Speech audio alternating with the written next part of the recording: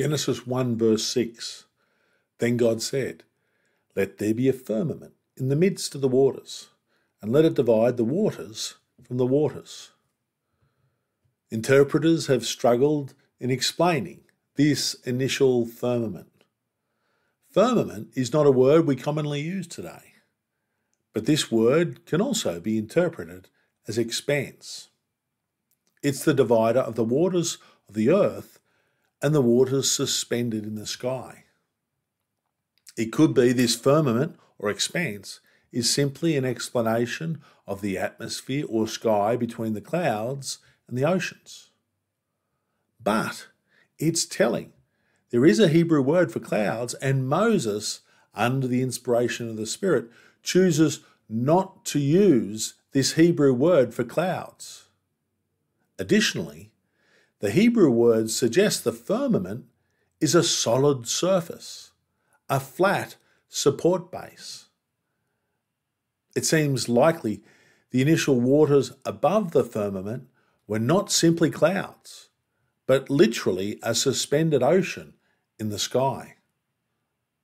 Forgetting the hydrology of the earth as we know it today, when you read the text without bias, it appears to talk about two bodies of water under and over the firmament or expanse, and makes no mention of a lesser or greater body of water. I'm sure if you'd arrived in orbit in a spaceship at this point, you'd not recognize the planet as Earth. Thus God made the firmament and divided the waters which were under the firmament from the waters which were above the firmament. And it was so. And God called the firmament heaven. So the evening and the morning were the second day. No mention is made of how far the firmamental heaven extended above the earth. We can only speculate, but this heaven is the first heaven. The waters above the firmament are the very waters which fell in Noah's day and helped to flood the earth, along with the waters from the fountains of the great deep. Likely, God broke the firmamental layer he described in Noah's day. Torrential rain bucketed down all over the planet as the waters above the firmament emptied over a 40-day period. And we come to the conclusion of the second evening and morning cycle.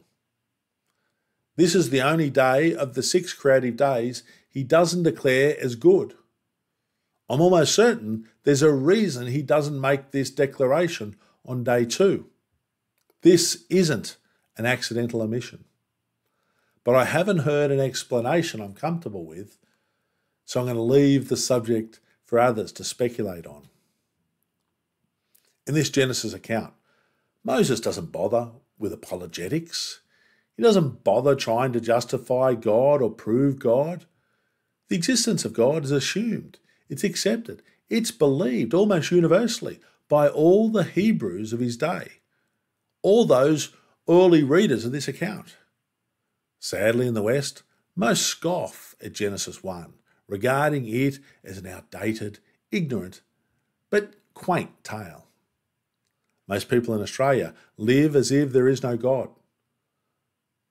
They may not be atheists, but they live as if the God of the Bible does not truly exist.